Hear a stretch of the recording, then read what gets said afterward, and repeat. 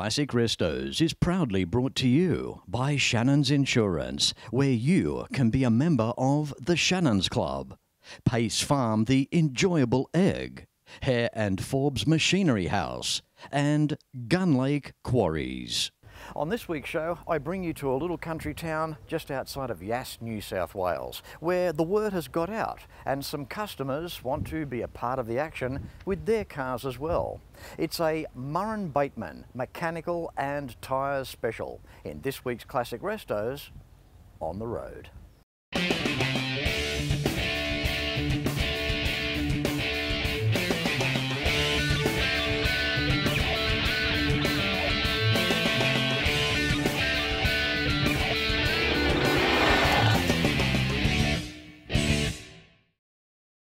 With me now, the owner of Murrumbateman Mechanical and Tyres. How you doing, Shane? Good, Fletch. Thank you. Yeah, very good. So. Good, mate. You've got a great setup here. Yeah, it's not too bad. We've been here a bit over 2 years now. So, yeah, no, it's going really good. Yeah. So, very happy. Yeah. So. Plenty of local business. Yeah, local business has been really good and getting a lot of old classic cars. So, yeah, suits me. So, yeah. Well, word got out. A few classics turned up today. Yeah, I let a few guys know that you guys were going to be in town. So, yeah, we see what we could organise. So. That's good. They mustn't have had much else on today, eh? No, Murrumbateman, not much goes on. Good on you, mate. So, look, obviously mechanical and tyres, but, yeah, the type of work you specialise in? Pretty well anything. If someone comes in the door and if I think I can do it, I'll do it. Yeah. So, yeah, it doesn't matter whether it's a bike or a car, I'll have a crack. So. I love to support small business, and it's good to hear that you're going well. Yeah, no, like I say, it was a bit scary starting up, but yeah, no, it's taken off and it's going great guns now. So yeah, I'm very happy. So well, that's a testament for how good you guys do things, because small towns like this, I guess you wouldn't last long if you weren't that good. Yeah, well, word of mouth. So you always want good publicity and try and do the right thing by people and make sure they're happy when they leave. So. Now, look, you're obviously a car guy yourself. I've got the XP Ute here. A work in progress? Yeah, this is my XP. I'm slowly getting there. It's been a while, but just don't get time. I'm too busy fixing everyone else's car. But yeah, no, it'll get there. At least you get to look at it. Yeah, I look at it every day thinking I've got to have to do something with it. Yeah. So, yeah. Well, at least you're in the right game for it too, which has got to help. Yeah, it definitely helps. And I know all my mates and that are either mechanics or electricians or something, so I get plenty of help, so yeah. And you like your Ford, Shane? You got a Mustang out front? Yeah, I'm more of a Ford man. Like, don't get me wrong, I do like the old classic Holdens and that as well, but I'm more of a Ford man, yeah. I think the trend is changing. I think everybody's appreciation is more broad these days. You know, it's there's a lot of people out there now, a lot of guys that we just appreciate the classics in general, don't we? Yes, we do. Well, like I say, mate, I'd have a Holden any day of the week, but like I say, yeah, anything that's older with steel bumpers, I'll have one. Yeah. So yeah. What's the story on the Mustang? What's the history there? That was some real close family friends of mine. They owned that, and they sort of getting a bit old and not real well health-wise, and yeah, so I sort of took over that from them, and yeah, so it's an all original old 289. So yeah. What year are we talking there? 67. Yeah. 67. It's been converted to right-hand drive, but other than that, it's pretty well original. So. Sweet little engine, the 289. Oh yeah, it's a pearl. It goes well too for a small engine. They do get up and go. So it's a nice package too, because the early Mustangs weren't that heavy either. No, well that's true. So that's probably why, yeah. So, but it needs a little bit of work too, which hopefully one day I'll get there. And yeah, so. But yeah, having mates in the business helps. Like Jeff, the guy that owns a couple of these cars here, he's a panel and paint guy, so he helps me out a lot. So yeah. So in terms of business, Shane, people travel a fair distance to come and see you?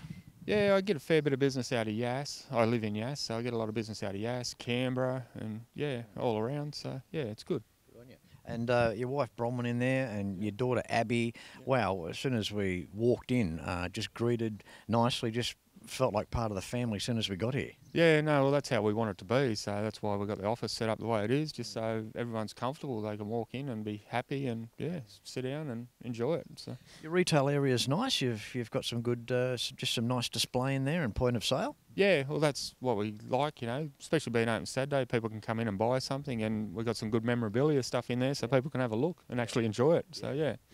Yeah. All right, well, Shane, thank you very much for having us here at Classic Restos to film the episode and for your support. We do appreciate that. The guys are waiting. The cars have turned up. We'll go and have a chat. Have a chat to them, yeah. And no, I appreciate it. Thanks very much. Mate. And we'll keep in touch regarding the Ute here. Want to see that finished on the road. Yes, well, hopefully the interior is hopefully getting done in the next couple of weeks by a local guy that lives out here. He works in Canberra, so yeah. So hopefully once that's done, then it's only really the exhaust, and we should be on the road. So awesome stuff, Shane. Keep up the good work, mate. No, thanks very much, Fletch. I appreciate you coming here. No worries. So, thanks, mate. Like Dad, I've always been a Ford man. The Falcon Squire wagon was unloved in 1964, but turns heads today. The Americans call them woodies, but the panelling, it's just fibreglass and plastic. But it's a passion that Shannons understands, which is why my Fords are insured with Shannons. And now, so's the home. Call Shannons on 13 46 46. Shannons, insurance for motoring enthusiasts. Heron Forbes Machinery House has been family owned and operated for over 85 years, and it's easy to see why. Planning on welding? Look at these welding tables and clamps, air compressors and different air tools, sandblasting cabinets, through to spray guns. Everyone is welcome at Machinery House. There are competitive freight rates around Australia, and you can buy online at machineryhouse.com.au. So remember, Hare and Forbes has the range. Moving on through as we do, next cab off the rank. How you doing, Jeff? Yeah, good, thank you. Fletch? That's the way, mate. Beautiful GT. Yeah, it's not bad. It's a faker, not a shaker, yeah. Faker, not a shaker. You got to love that. Hard to tell when these restorations are done so well, these replicas. Wow, it is hard to tell between that and the real thing. It is. There's so many parts available that look like the real deal. So, yeah, it's quite easily to do it now. Yeah. The only telltale, the compliance plate. Pretty much, yeah. Okay, so Jeff, story of this GT. What can you tell us about it, history-wise? It was a full nut and bolt restoration a few years ago, and then it was sold to a family friend in Canberra, and he had it it was his baby for a long time, and then it had some damage done to it, and he sort of lost a little bit of interest in it, so he let me take it off his hands. Such a chore.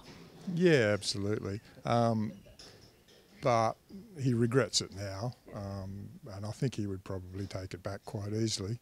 He's moved into a Mustang now, so, you know. Look, all things aside, back in 1971, XY Falcon, a car very hard to beat, but we're just not talking in performance, but an all-round car. They were a fantastic Falcon, they really were. Visibility, drivability, these were really a nice thing. And there's just something about a Vermillion Fire GT, whether it's the genuine or the replica, it's a colour that suits it all the way down to the ground.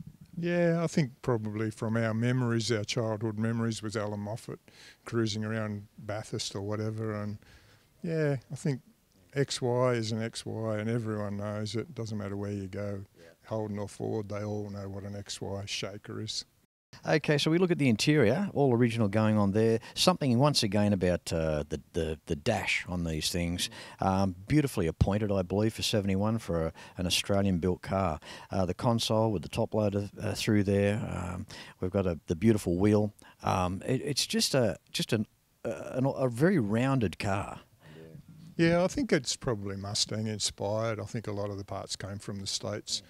There's no doubt about it. With the release of the XR Falcon, the Falcon really went steps ahead in leaps and bounds from the design of front end forward, floor pan, right through into the 70s with these cars. Now, as part of this replica, Jeff, engine-wise up front, now it looks, the old Clevo there looks as stock as a rock. What's been done there? It's obviously a 351 board and stroke to a 383. 4 Vs, a big cam. I believe it's the track cam. That'd be good round town. It's horrible to drive down low. It needs to have 3,000 or 4,000 revs in it to make it get up and go. I don't have a horsepower rating on it, but yeah, it's okay. So, Jeff, I just want to thank you, mate, for coming along today to Murrumbateman Mechanical Tyres. Beautiful example of the GT, and I really appreciate your time. Thank you. Thanks for having me on, mate. The feeling when you actually drive the car, you get in the car in the morning, it's cold, you have a bit of a, you know, it's a bit ugly to drive till it warms up and then you get going. It's great. You sort of cruise thinking about, you know, the past and all that. People want to wave and flash their lights and all that sort of stuff. It's a pretty cool feeling. It's an old car. Everyone knows what it is, but it's pretty cool. First time with cars, my brothers, older brothers, I had 4 older brothers. They were into racing cars, stock cars, all that sort of stuff. They had FJ Holdens that they raced as speedway cars, so that's where my cars came from. And then when I left school, I did an apprenticeship as a panel beater, and yeah, it never really left. It took a bit of a holiday when the kids were young and we had no time for cars and things like that, but yeah, as you get older and the kids are less dependent, then you have a bit more time to play with some toys, so yeah, it's a pretty good time of life. From that era, the 60s, 70s, I think maybe they're not such good-looking cars, but we think they are because they're in our memory as what they were. Maybe the newer cars, I like the new Commodores. I would quite like the shape of the new Commodores with the big wheels and the flared guards and things like that. But yeah, the chrome and all of that stuff, it's in our memories as fond times, and I think that's why we like them so much. I think back in the day when they built these cars, they had to be multi-purpose. We didn't have a big factory where we could build 5 different shapes in the one model. So they went and said, righto, let's do the American thing and put the biggest engine in we can and go and have some fun, and that's what they did, and I think it should keep on going, but I guess it never will now. It's good times. Hi, I'm Deidre. This is my hot rod. It's a 1937 Coupe. It is running a 350 Chev, a 400 turbo gearbox, a 9-inch diff, bullet intro wheels.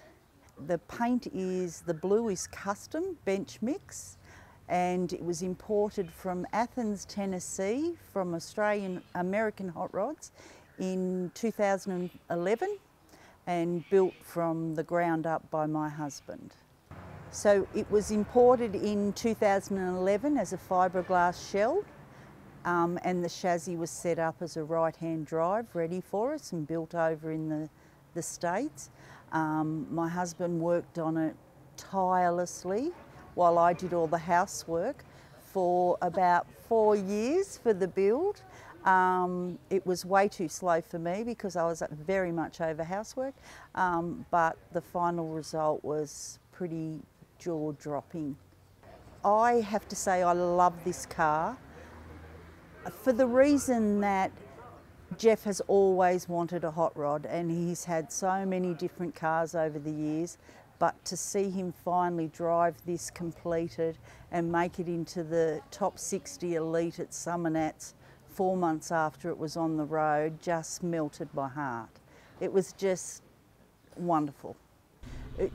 To be in it and driving it and to know its life history and how it was built from the ground up, and every time you put the accelerator down there's that forward movement. It's an experience you can't put into words. It is just absolutely wonderful. It always amazes me that when you think back and see these cars as they rolled off the assembly line back so many years ago, to think what they look like today and the evolution that's gone through them is just simply so exciting.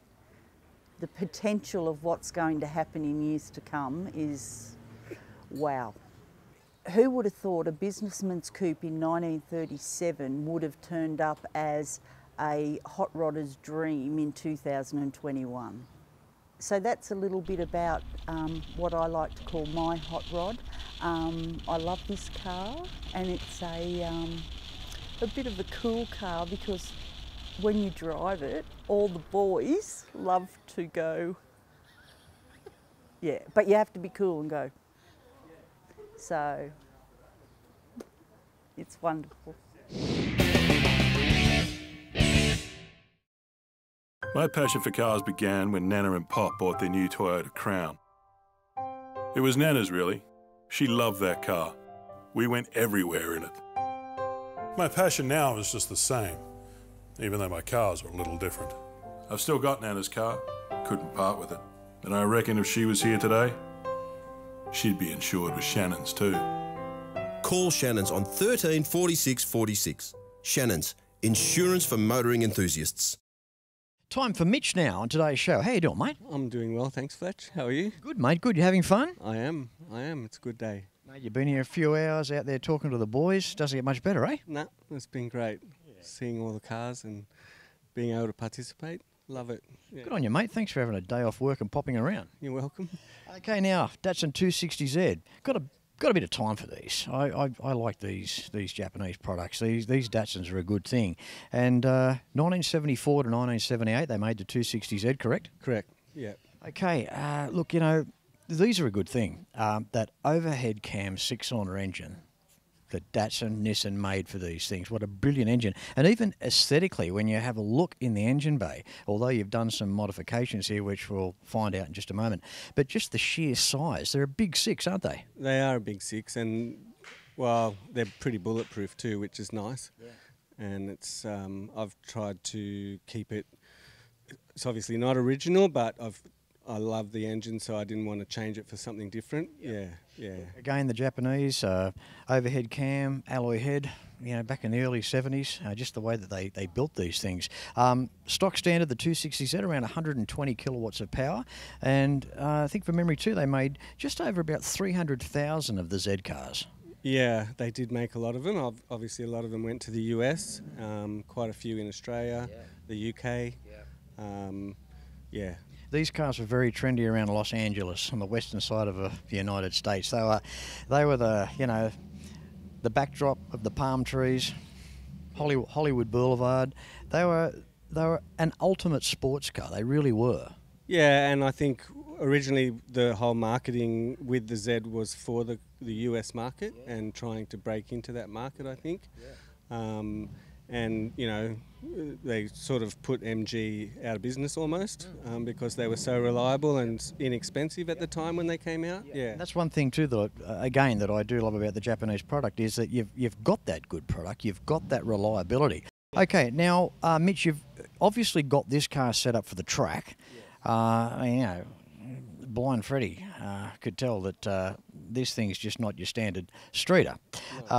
Big tyres, front and rear. Squats low to the ground. It's got a nice attitude looking at the car. In the engine bay, a ton of stuff going on there. What have you done? Okay, so it's an original L28. So the Nissan engine was the L series engine. So this would have had an L26 originally. It's got the which is 2.6 litres. So this is a 2.8 litre block. It's the original 280ZX turbo head. Triple 45mm Webers, normally aspirated, all the good bits in the motor, and it's running to 182 horsepower at the back wheels. Wow. So it's about a 330 horsepower motor, I suppose. Yeah. That'd get this thing mobile because, again, not a very heavy car.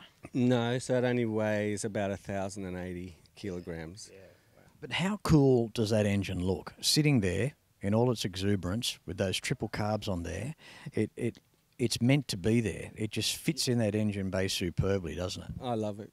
I just love it. And I just, you know, I love going to track days and obviously you're usually amongst a lot of much newer cars and I get some funny looks when I first come in the door.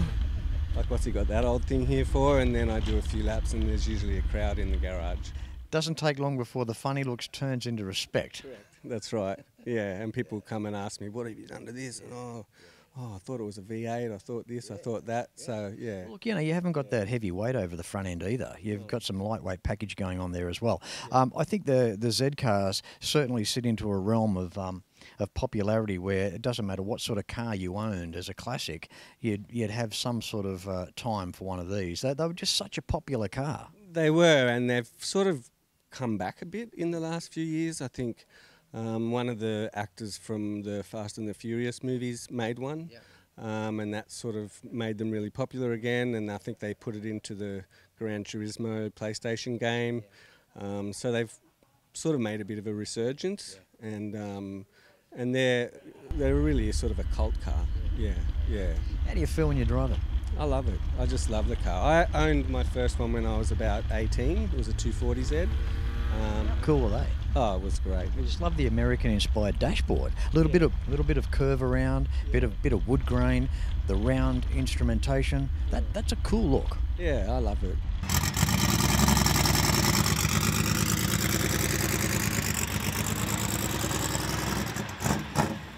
Good on you, Mitch. Good on you. Well, look, this could easily turn into the Mitch half hour because an interesting car. And again, without sounding too cliched here, they don't come along all that often. So no, they're getting more and more hard to find, especially good ones. Yeah, absolutely. Yeah. Good on you, Mitch. That's awesome, mate. Not only is it a street car, you've got it set up for the track. You've got best of both worlds. Yeah. So when it gets a bit boring out on the street, mate, at least you've got it set up for the alternative. Exactly, that's right. Yeah. Thanks, buddy. You're welcome. Thanks, Fletch. Big day here today at Murrumbateman Mechanical and Tyre. Time for Mark. How are you, mate? Well, I'm not bad, Fletch. Good. Thanks for hanging around today. Oh, not a problem, mate. You've enjoyed yourself, haven't you? Oh, I had a bit of a chat with a few people and, checked out a few cars and, yeah, it's been all right. Hard work, isn't it? Oh, Okay. This is stunning. 1939 Ford Coupe Ute. Coupe Ute, yeah. The Ford's made a couple of different models in the Ute, but like a pickup, but these were just Australian Coupe Ute. So they were like a coupe, but in a Ute style. Mate, she's a little bit fancy. You've got a nice paint colour, beautiful interior. Yeah, well, look, I tried to keep it sort of, I didn't want an out there type hot rod. I just wanted something that looked a little bit original, but with just a little bit more go. It's interesting as to how nice we can get a truck or a Ute to look. Like once upon a time, like obviously just a commercial design vehicle with no scope at that time, but down the track and all these decades later, look what we've got here. Well, yeah, look, I think half the battle in these sort of year models, yeah, all the coupes and all the sedans and the two doors and all that sort of stuff, they're all they're hard to get. Where these were sort of something just laid out in the paddock. So, blokes like us come along, we pick them up and go, oh, yeah, well, that'll be pretty cool, and just run with it. How did you acquire it? How did you find it, and what condition was it in when you got it? Oh, look, when I bought it, I was looking for something a little bit earlier, but when you're out there looking and you sort of got to take what comes along. So we went out to out near parks and looked at some 37s and stuff like that, and it was just all too hard. So this came up, and I didn't really want a 39, but I went and looked at it, and it was actually a pretty good body, and it was all original.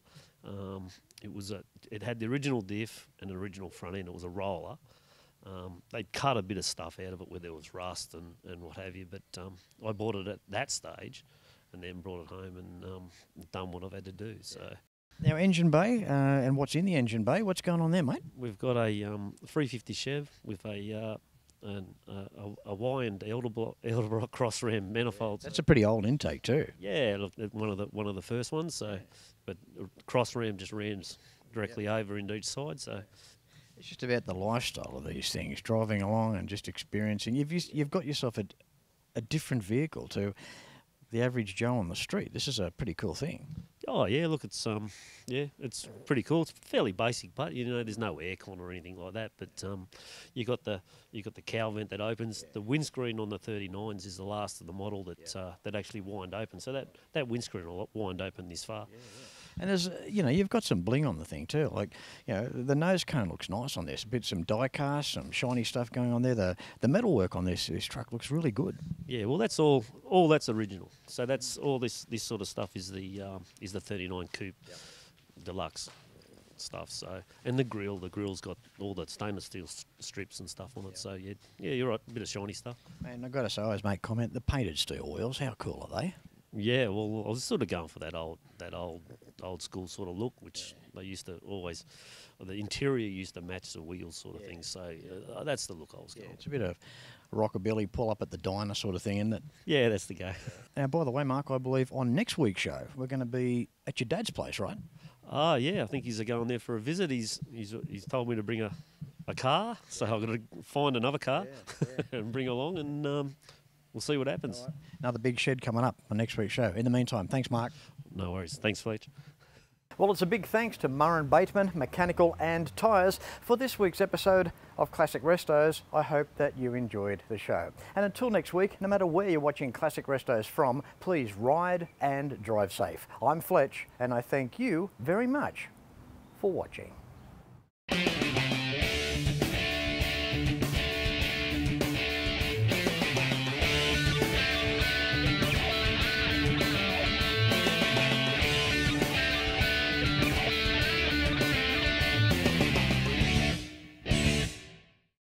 You can like and follow us on Facebook at facebook.com/ClassicRestosTV and watch catch-up episodes at shannons.com.au. Classic Restos is proudly brought to you by Shannons Insurance, where you can be a member of the Shannons Club. Pace Farm, the enjoyable egg. Hare and Forbes Machinery House. And Gun Lake Quarries.